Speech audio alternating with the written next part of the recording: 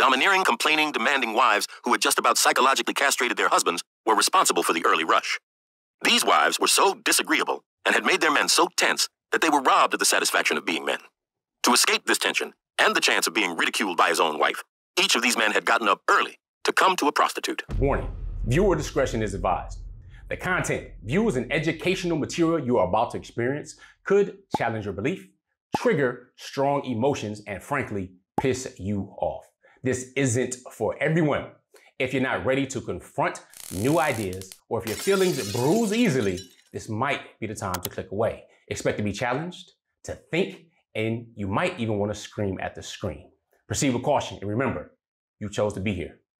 Let's get it. Assalamu alaikum, peace. I'm Coach Nazir, one of the founders of Outstanding Personal Relationships, as well as one of the authors of the book, Let's Talk Polygamy Uncensored. So, what I think is fitting for the series that answers the question why men want to marry multiple wives is listening to a small bit from the autobiography of Malcolm X that is read by Lawrence Fishburne, which is pretty dope. Many of you probably know him from The Matrix as Morpheus, Neo's mentor, if you will. But he really talks deeply about a couple of different things, the things that he learned from women. And I'm not going to steal the shine, but I just want you to pay attention because a wise woman is going to take notes, be objective, and evaluate herself and see if what she's doing or not doing is leading her husband to desire or increase that desire, since it's already in him. I believe men are polygynous by nature anyway, to marry multiple women. I was one of the very few males in this rooming house. This was during the war when you couldn't turn on the radio and not hear about Guadalcanal or North Africa.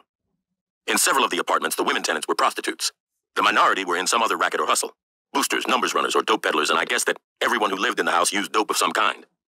This shouldn't reflect too badly on that particular building because almost everyone in Harlem needed some kind of hustle to survive and needed to stay high in some way to forget what they had to do to survive.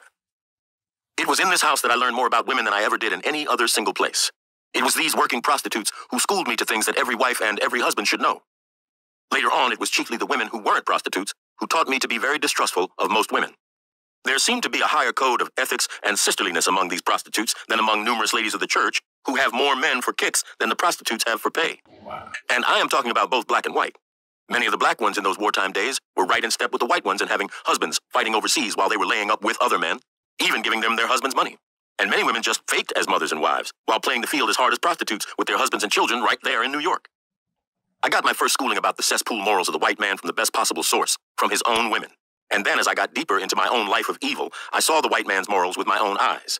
I even made my living helping to guide him to the sick things he wanted. I was young, working in the bar, not bothering with these women. Probably I touched their kid brother instinct, something like that. Some would drop into my room when they weren't busy and we would smoke reefers and talk. It generally would be after their morning rush, but let me tell you about that rush.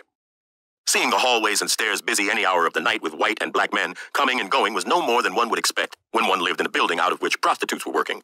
But what astonished me was the full house crowd that rushed in between, say, 6 and 7:30 in the morning, then rushed away, and by about 9, I would be the only man in the house.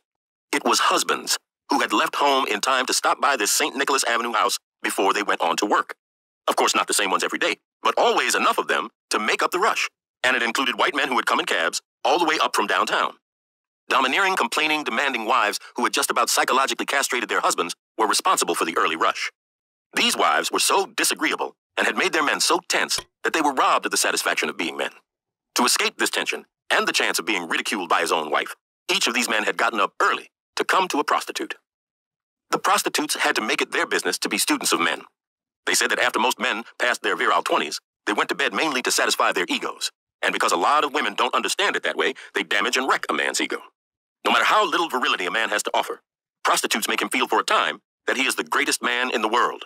That's why these prostitutes had that morning rush of business. More wives could keep their husbands if they realized their greatest urge is to be men. Those women would tell me anything. Funny little stories about the bedroom differences they saw between white and black men. The perversities. I thought I had heard the whole range of perversities until I later became a steerer, taking white men to what they wanted. The prostitute said that most men needed to know what the pimps knew. A woman should occasionally be babied enough to show her the man had affection, but beyond that, she should be treated firmly. These tough women said that it worked with them. All women by their nature are fragile and weak. They are attracted to the male in whom they see strength. All right, so take it for what you will, but that's Malcolm, or a clip from his autobiography read by Lawrence Fishburne on Audible at 1.5 speed. I don't listen to anything at just 1 speed. It's a little tedious on me, but listening to it at 1.5 speed is what I do. But what nuggets did you get from what he shared, from what he learned about women from other women? Sounds like some of the stuff that Kevin Samuels and other male relationship individuals talk about online to this day with modern women. So I'm not going to add my extra commentary. I just wanted to share with you what Malcolm wrote in his autobiography. And if you have not read it, it's an absolute masterpiece. And one of the books that I read when I was searching and studying and looking for a life with purpose, if you will. With that being said, prayerfully, you took some good notes, you got some good stuff. What I want you to do is post in the comments. You made it to the end of this video. Post in the comments the autobiography of Malcolm X. Just the title, the autobiography of Malcolm X. Let me know that you support us in what we're doing by posting that down. I will greatly appreciate it. I'm Coach Nazir to help people get their shift together. So remember, wish changes nothing but a decision changes everything. So be outstanding. Make sure you subscribe, hit that bell. You're on our email list at outstandingpersonalrelationships.com. I will see you in the next one. Assalamu alaikum. Peace.